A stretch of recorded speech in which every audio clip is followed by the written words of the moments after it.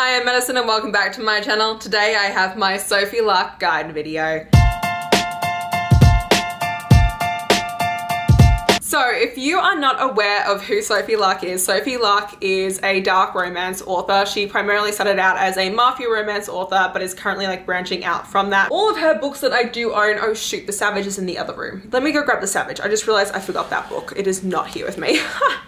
Like I was saying, Sophie has currently got 4 series out currently. Her Underworld series was the first series that she wrote. She then rebranded them and changed up the reading order, so they are a bit different than if you were to read them when she first published them. My very first book that I read from her was ɪନିର୍sᴛᴏᴜ, which is one of my favorites. You can actually see my very first time reading her, I made a vlog called Do I Like Mafia Romance? And I tried a bunch of different mafia romances. And I read Sophie and I was like, oh my god, I do love mafia romance.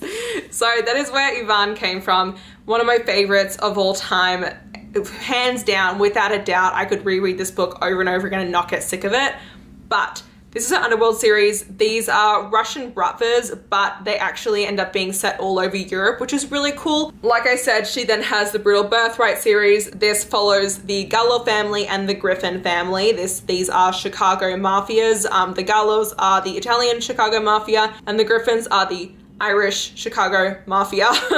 And then there are also different mafias there. You do have the Polish, and then you also have the Russians who come in as well. After that, we then have Kingmakers. These are by far her biggest books, and the Kingmakers is set at a remote elite academy university for mafia children. And when you go to this university set in the middle of a random island in Europe, you are either placed in 4 different sectors. You are either placed as an heir, an enforcer, a spy, or an accountant. And there are 5 books in this series, totally complete.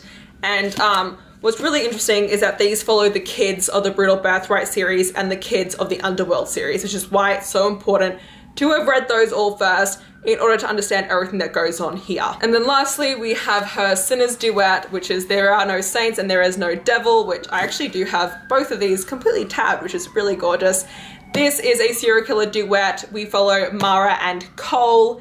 I'm going to talk about these 2 right now since they are not part of my whole reading order thing. You can read these without reading anything else. This is completely separate from everything else that she's written. We follow Mara and Cole. Mara is a starving artist, literally, like, she's starving. She's like got no money. She's trying to make ends meet. And then you have Cole, and he is a billionaire artist, but he's also a serial killer. And he has a secondary counterpart who is also a serial killer and who is also a billionaire. And the 2 of them are constantly competing with one another in the art world and in the serial killer world. And what ends up happening is that Cole ends up falling for Mara, and the other serial killer decides that he kind of wants to take Mara from him and kill Mara. And so it's the 2 of them kind of going after Mara. Cole isn't sure if he wants to love Mara, if he wants to kill Mara. He's like a psychopath, sociopath, doesn't really have any feelings, but as he gets to know Mara, he starts to have these feelings. And Mara is someone who, you know, kind of awakens her dark side by being with Cole. It's a really awesome duet, but there's a lot of triggers in this, so do be aware before you go into them, but it's pretty hot, it's pretty sexy, it's pretty crazy. Okay, so let's get into my Sophie Lark reading order. So my first thing to say is you should start with her Brutal Birthright series. So you should start with Brutal Prince. This is book 1 in the Brutal Birthright series. This is Ada and Callum's romance. The tropes in this are arranged marriage and enemies to lovers. We then have, after that, Stolen Heir. This is Mikołaj and Nessa's book. Mikołaj is part of the Polish Bratstwo, and he is, that's probably not the way you say it, but oh well. Sorry about that. And this is a Beauty and the Beast captor-captive romance. So he ends up capturing Nessa, who is the youngest Griffin child, and it is their captor-captive romance. Pretty dark. This does start off like pretty high stakes and like messed up in the very beginning, so huge triggers there. If suicide is one for you, that is one that I always forget to point out that happens in this because it's in the prologue. After them, you have my Brutal Birthright OTP, and that is The Savage Lover, which is Nero and Camille. Camille is not part of the mafia at all. Nero is the bad boy of the Italian mafia, the one that everyone thinks is just totally off the rails. He does whatever he wants. He loves fast car and girls and money and all that kind of stuff. And what I really love about this one is that it is a heist romance. Not everyone loves the heist aspect. I think the heist aspect is so much fun. A lot of this reminds me of like really cool video games as well when I read it, and like a lot of the action movies. So that's why I super vibed with this one. After them, we then have Bloody Heart. This is Dante and Simone's book. Dante is the eldest of the Italian mafia children, and this is his second chance romance with Simone, who he met when he was a teen. fell in love with her, and then she just disappeared off the face of the earth, and then they end up reconnecting years and years later. This does have the secret baby trope in it.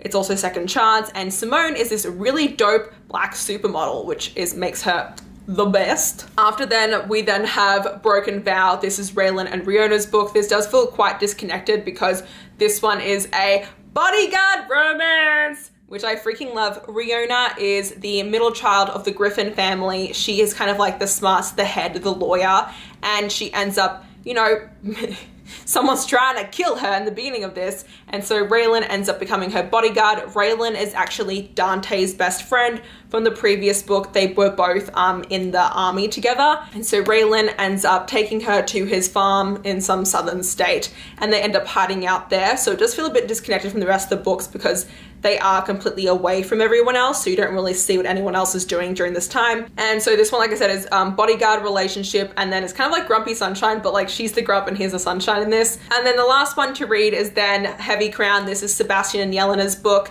Sebastian is the youngest boy in the Garlov family, so the youngest Italian child. And this is his romance with Yelena, who is the daughter of a Russian bratva. And so theirs is a huge forbidden romance because they have been at war with the Russians throughout the last 6 books. And this is kind of the culmination of all the actions of all the other children and everything else that they've done. So what's really cool is like how everything does culminate in this book and all the shocking things that get revealed and how everything ties together. So really, really awesome one. This then does have a epilogue that does lead into Kingmakers because the first book in Kingmakers follows their son. So once you're done with the Brutal Birthright, you then want to move on to the Underworld series. You don't want to go straight into Kingmakers. So once you finish those 6, you then go on to Ivan. This is Ivan and Sloane. Sloane is an American hit woman in Russia, you know, doing her hits. And Ivan is the head of the Petrovs, and that is a Russian bratva based out of, shoot, which one is it? St. Petersburg, that's where it's set. And so she is sent to kill him, and then he ends up capturing her, and it is their romance. It's so badass, so awesome, freaking love them, oh my god. After that, you then want to read Snow. This is Snow and Sasha's book. Snow is a underground fighter, and so he does box matches, and he ends up, you know, people bet on him and things like that, and you know, the mafia is always there. This is how they make some of their money. And Sasha is a doctor whose family ends up getting kind of into debt with the Russians, and so she ends up having to sell herself into service to the mafia as a doctor in order to help pay off her family's debts. And it's the two of them having a forbidden romance because they're not meant to be together and then falling for one another. And so this is a really cool take on the mafia aspect of it because they're both not directly involved in it, but they're both kind of like enslaved to the mafia in different ways and then wanting to fall in love and run away, which is really cool. Then you have Roman's book. This is Roman and Mila's romance. Mila is actually Sasha's sister, which is super interesting. And this is actually set in Paris because Roman is a Russian bratva based in Paris, and it is a bully romance. He used to bully her back in school, and then they end up kind of coming together because he's building this new casino and she's a journalist sent to kind of like find out if there's anything going on there. And so it's their romance, which is really, really fun. It was my first ever bully romance that I read and actually enjoyed because I'd read some before that I just didn't like. And so I really love that about their romance. I will say their romance isn't like vital to going into Kingmakers. I just think it's a fun one to read because it's really awesome and it does have Sasha's sister in it. But then what you do need to read though after this is book 4 in the Underworld, which is Dom. Dom's book is so, so, so vital, and I think it's really interesting that a lot of people don't read it. They only read Ivan and Snow. You don't have to read Roman if you don't want to. I just really enjoyed it. But if you're gonna only read 3 of the Underworld, you have to do Ivan, Snow, and Dom. Why do you have to do Dom? Many reasons. First reason, the fact that Dom is Ivan's brother, and Dom ends up falling in love with Lara, and Lara is the police commissioner's daughter. So it is a forbidden romance there because he is the second in command to the St. Petersburg bratva, and she is the police commissioner's daughter.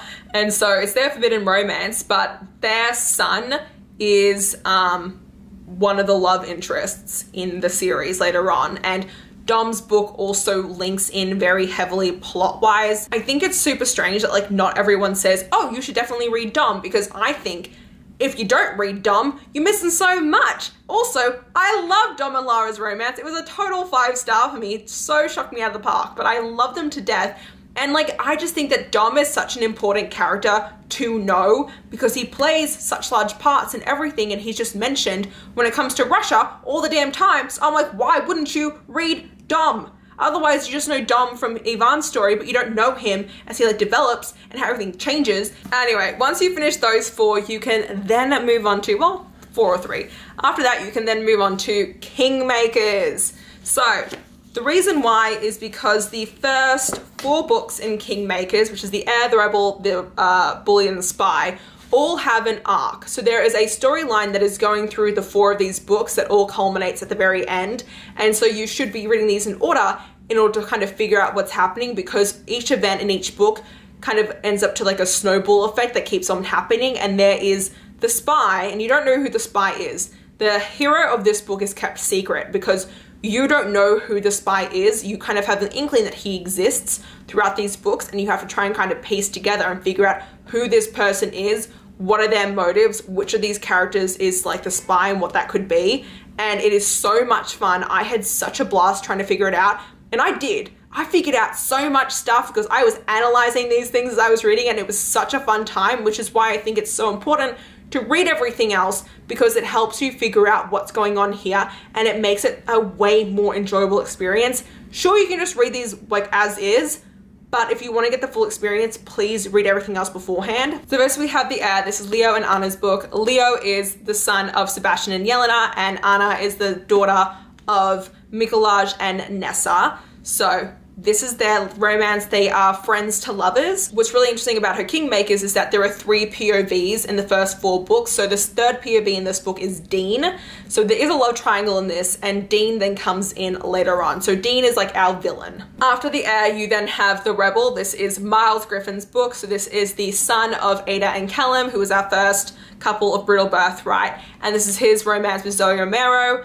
This is a forbidden romance because Zoe is actually engaged to someone else, and so Miles has to kind of find a way to like end up being with her because like they can't be together since she is engaged to someone else. But it's like a whole like mafia engagement. Like she doesn't want to marry this dude because this dude is freaking awful, but she also can't get out of it because that's her role as like a mafia princess, and she has to get married to him. So that's their romance. Miles is so much fun. Their romance is so much fun. And the third POV in this is Kat, who is Zoe's sister. And Kat doesn't want to be at Kingmakers. She does not belong here. She feels like she's so out of her place because she's this really sweet person, but she gets dropped into Kingmakers where everyone is so ruthless, and she's like trying to figure out how to survive. So this was such a whirlwind one. This like really hooked me into Kingmakers, and I freaking loved it. After that, we then have The Bully, and this is Kat and Dean's book.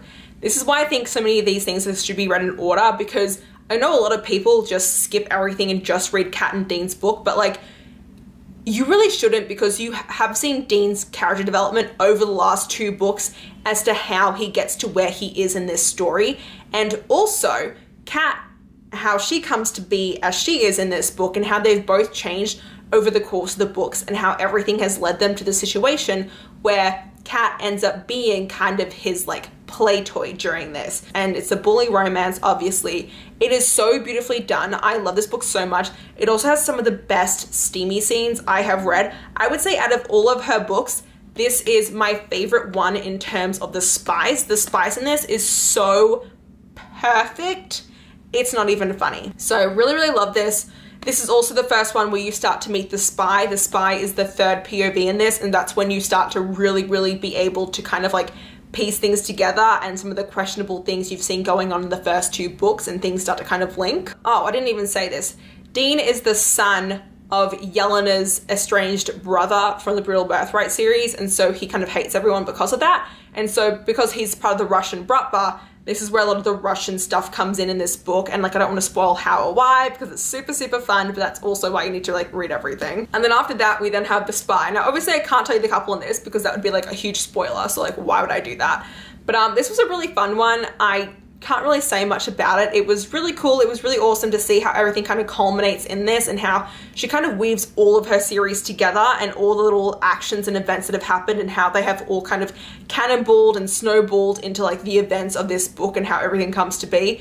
Super, super fun. This also then leads into the next book, the final book in Kingmakers. So this is the culmination of the entire arc, and I don't want to say too much more about that. But then after this, you then have The Savage, and this follows Sabrina and Adric's stories. Now, Sabrina is the daughter of my favorite Brittle Birthright couple, ᴛᴏᴏ and Camille, and Sabrina is someone who is the best friend and roommate to the female heroine in this book, which is where she comes in. And then Adric is someone who you've heard about throughout the entire Kingmakers series because he just graduated at the start of the whole Kingmakers Chronicles. It is very much disconnected from the other 4 books, but it does take into account all the events of the other 4 books. And like I said, Adric is also the son of Dom and Lara, who are the 4th Underworld couple. This is an alpha-alpha romance. Sabrina and Adric end up teaming up in Russia to start their own criminal enterprise there through like these designer drugs that they're creating.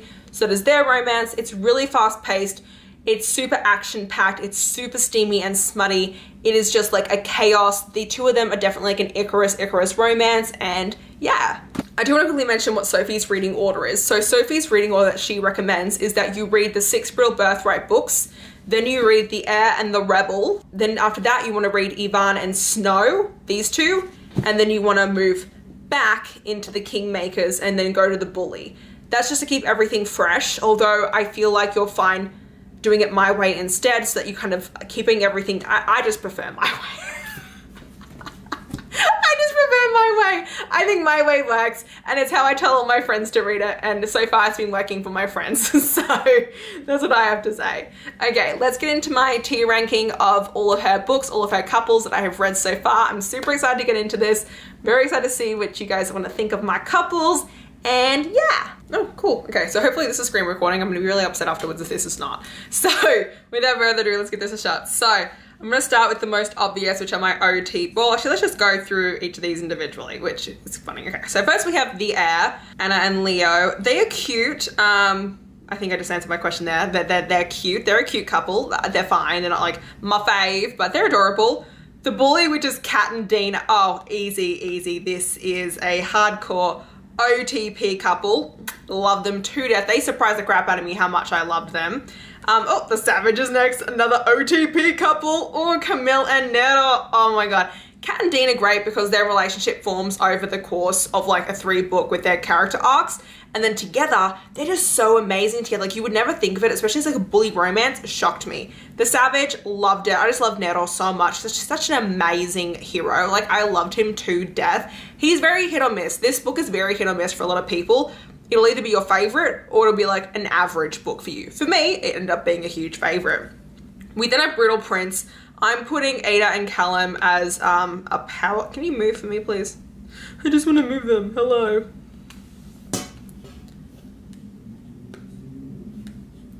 Why is it not listening? Ah! That was such an accident. Go away. No. So, Brittle Prince is power couple. I love Ada and Callum. I really do love them. They're a couple that I've loved seeing in all the books, and I love their characters individually. When I read their romance, it was right after I read ɪᴛ, and they just didn't live up to that same level. So they were like, I love them as a couple. They're a really, really awesome power couple, but their book just wasn't my favorite. I do want to go back and reread it though. I'd be really curious to see if I'd prefer it a second time around. Now that I'm so invested in the series, I really think I'd end up ranking it higher. But as for now, they're just a power couple for me, which I dig them. There Are No Saints. Ooh, this is a hard one. This is not supposed to come up this early. I don't know. Mara and Cole. I mean, they are meant to be. I mean, honestly, could they be an OTP couple? Maybe. I'm gonna leave them as meant to be for now, and I might change them later. The Savage, that's another power couple for me. Love Sabrina and Adric. I prefer Sabrina to Adric as a character. Adric was great. He did some things that I just didn't love. Sabrina though, such a badass. She's so cool. I freaking love her. She was awesome. So these two are just a power couple. You can't not, you know, accept that. They are a power couple and that's where they belong and they're awesome. Roman, they're gonna be meant to be. I really did love these two. Ooh, Broken Vow. This is Raylan and Riona. This book is either everyone's favorite or it's like a chill, like we really love this book. It just missed that being 5-star barely. So for me, this was one of those books. It didn't end up being my favorite in the series, but these two are totally like meant to be. You know what? I'm gonna put Mara and Cole as I ship it. I'm changing that. They're definitely like an I ship it couple. The Spy. This is, oh, I can't actually say who this is, but The Spy. This couple, they are a Oh, what is the rebel doing there? That is not where he belongs. Give me a second to think about them. Okay, Ivan and Sloane are, oh shit, they're an OTP, 100%. They're like my favorite. These are like my 3 OTP couples, hands down. No one can ever beat them. I love them. And it's so funny because they're each from each of her different series. The Rebel are definitely, I ship it. Oh my freaking God. Miles and Zoe like really surprised me, because especially since I didn't love the Heir. When I went into the Rebel, I was like, oh, hopefully this will be a good one. Miles and Zoe knocked it out of the park for me. Love them so freaking much. And they probably would have been an OTP couple had it not been the fact that Dean and Kat were so freaking amazing with one another. So they're just an I ship it, but I ship them hard freaking core. Oh my God, I love them so much. Okay, then we're gonna go into Heavy Crown. This is Yelena and Sebastian's book. They are totally, ooh. I love these two a lot. They're meant to be. Their book is messy, action-packed. I like their book more for the action and the plot than their relationship, I feel like. I love their relationship too, but there are a couple things in there, but they're really awesome together. They're totally like meant to be, hands down. So I really did love them. Okay. Bloody Heart, they cute. I'm so sorry. I don't know. It's so funny. People either give this like, oh, they're cute, or they freaking love this couple. This was a second chance romance that just didn't work for me, and I feel like second chance romances are very hit or miss. I either freaking love second chance romances, or they just end up being pretty average, and this ended up being one of those second chance romances that was pretty average. Then we have, oh, this is Dom. Oh my God. Oh my God. Dom and Lara are amazing. Oh, they are such an I ship it couple. Ooh. Love them to death. They are so cute together. Stolen Heir, once again, this is definitely an I ship it couple. There's just something about them that like really pulled me in, especially because Mikolaj was someone who I hated at the beginning of the book and then found myself just falling for him. And like, you can't help but just ship them. They're so adorable. Okay, then you have Snow and Sasha. Now, Snow and Sasha are a very interesting couple because I love them together. I super ship them. The problem is that when I read this book, for some weird ass reason, I felt like I had read this before. And so it kind of ruined my enjoyment of the book, which is no one's fault but my own. And I wish I could explain it. So they are definitely like a power couple for me. For sure, a power couple. And then the Spy, you know what? Nah, I'm gonna make them, oh my God, I hate this ranking. I already hate that I did this. This is already annoying me. Because these two, okay, so these two, the Spy is also a power couple. Can I move things around now that I've done it? Is that like allowed? Am I allowed to like change my thoughts on things? This is so difficult. But I want to keep this like this for now. And that's just like something that could change. So that is my tier ranking portion of this done. Okay, so that is it for my Sophie Lark video. I hope you guys enjoyed this. I know a lot of people have been asking me about what to do. I hope you guys enjoyed my tier ranking as well. That was very stressful. And yeah, that's gonna be it. If you guys have any other authors that you would like to see me do guide videos for, please let me know in the comments down below. If you guys did enjoy this video, please hit the like button down below. If you want to see more of me, please go to my channel. And until next time, thanks a bunch everyone. Bye-bye.